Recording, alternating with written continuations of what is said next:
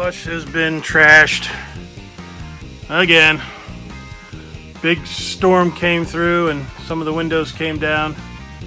I'm gonna have to find a more permanent solution to that. But inside it's dust and dust everywhere. So cleaning once again. This is getting crazy. Plus all the work, and I haven't been able to get to it because I got 10 other projects all going on. But today is bus day. We're gonna start working on it. Get everything cleaned up. Good news is all the leaks in the roofs and everything's all been patched up and taken care of, so no more leaks.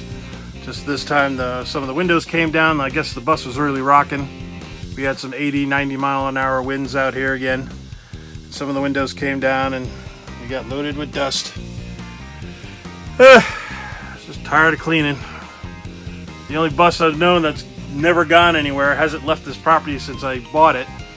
Except for maybe like one time to go to a shop for maintenance, and I've cleaned it like 8 times. It's crazy.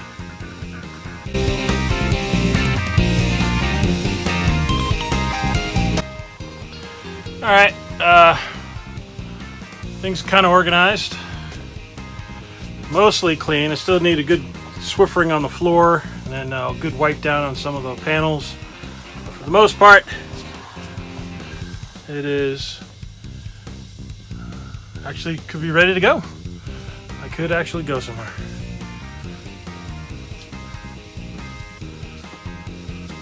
Just gotta get rid of those boxes there in the back and close up that one tote that's got all the spare tools.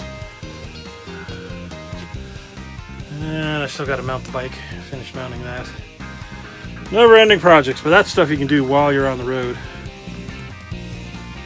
This grill is going to live underneath in an underside compartment. It's not going to stay there.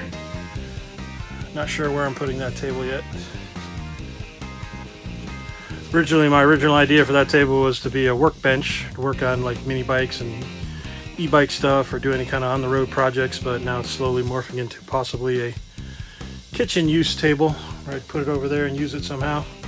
That's a good thing about most of everything on the, except for that cabinet, the bench cabinet up by the front. This cabinet, that drawer thing in there, this bench cabinet, this, the bed, you know, the little stuff here is all movable. I can move it anywhere as needed. The sink and that kitchenette and that shower are all permanent, and that toilet, urinal is permanent. 90% of this place is all movable and move as needed. Just kind of what I wanted. So on any given time over the course of shooting videos, you're going to see stuff that looks different, range different. It's still the same bus, it's just that as I go somewhere I can move stuff around as needed. Yeehaw.